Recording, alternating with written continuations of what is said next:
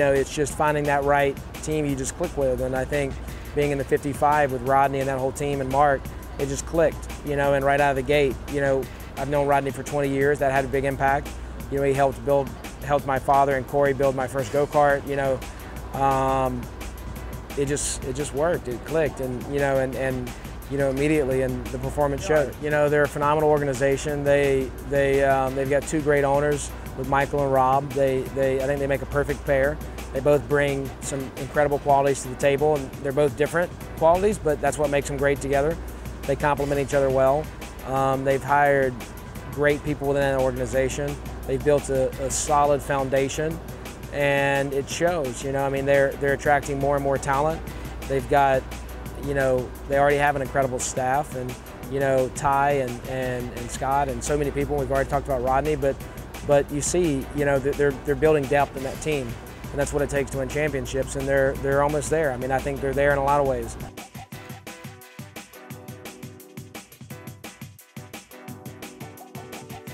Well, I hope so. That sounds promising, and I hope that's the case, and I believe it to be, as of right now, that could change. I've learned the hard way that no matter what you think is going to happen, there's no guarantees on that, but, my goal is just to go out and just do the best I can every week, have fun doing it, and put myself in the best position possible for 2014. Nothing's been determined yet. I'd love nothing more than to continue to build on the success we've had in the 55 with that team, and to be an MWR and Toyota, and that's definitely the top of the list for goals.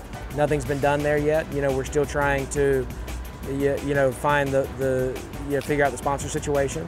Aaron's has been a phenomenal partner for MWR, for myself, for that team. We'd love to see them come back, but they've got to make that decision and what they want. I think it's been a great program for them. They've expressed that, so hopefully they come back. And if they do, depending on what role they come back, maybe we find a great sponsor to complement them, to fill the schedule out, or maybe they come back full time, or maybe they don't. We have to find another sponsor, but nonetheless, that's kind of where our goals are. That's what they want. That's what I want. But obviously, I'm keeping. Nothing's done yet, and I've got to keep my eyes on all options on the table.